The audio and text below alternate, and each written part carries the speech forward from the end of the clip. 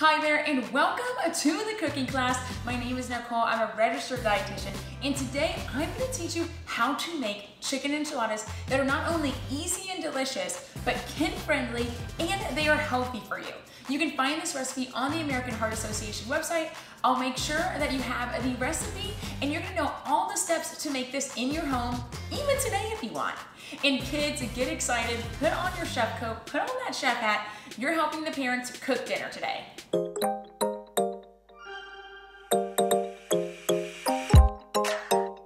The first step is to collect your ingredients and preheat the oven to 400.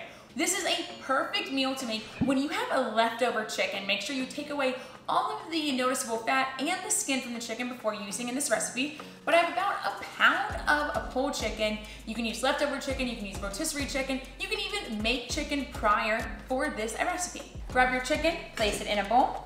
My chicken is already cut and pulled into bite-sized pieces. If yours isn't, make sure before you put the chicken in a bowl, it's cut up, it's sliced, it's pulled, just so it's easier to eat when you put it in the tortilla. Next, 1 can of beans. Make sure you drain the beans, it's gonna help reduce the sodium. 1 can of low sodium tomato sauce. And then 1 teaspoon of chili powder. Now, if your family does not like chili powder, you can always do less and just put in some salt and pepper. But if your family likes a little bit of spice, add some more spice. This is the fun part about cooking. You get to use the seasonings and spices and experiment with different tastes. Now I'm gonna add just a little bit of black pepper.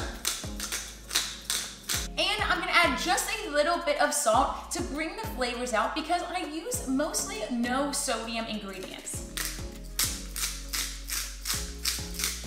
I almost forgot, we need to add the corn.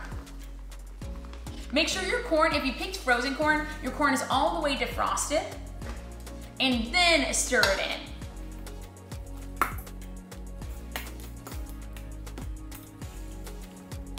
in. The next part is the wrapping of the tortillas, so let's make sure our sleeves are all the way up, our hands are nice and clean, and you're gonna grab your bowl of chicken, grab a big scoop, and put it on the edge of the tortilla.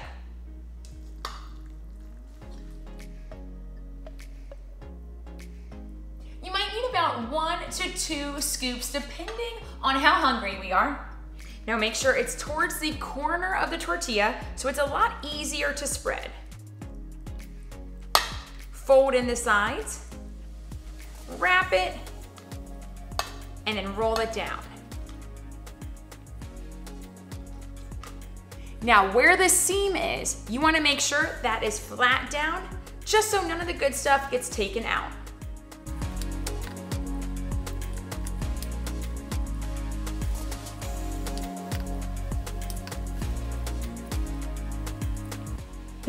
To make the sauce that goes on top of these enchiladas.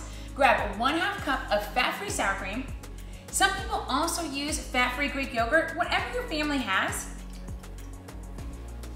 And a can of the low sodium tomato sauce. 2 teaspoons of chili powder in this sauce mixture. And remember, you can use more spice if your family likes a lot of spice, or less spice if your family doesn't like as much. Mix this up. And then you're gonna pour this on top of all the enchiladas. Be careful not to make a mess.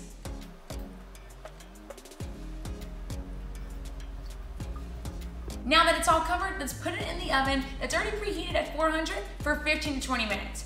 This is when we may need our parents to help us so that we don't burn ourselves on the oven. Look at that bubbling. Smells so good. All right, let's dig in. I am stoked.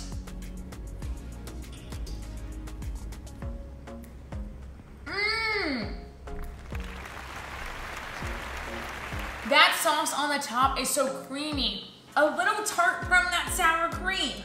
Wow. Not only is this recipe great for your heart and great for your heart health, but the protein in here is gonna be great for strong muscles. The beans and the vegetables in here have a lot of things called vitamins and minerals that are gonna keep you healthy and help your immune system to stay nice and strong. This recipe is a 10 out of 10. I hope you try it. Let us know what you think and have a wonderful day.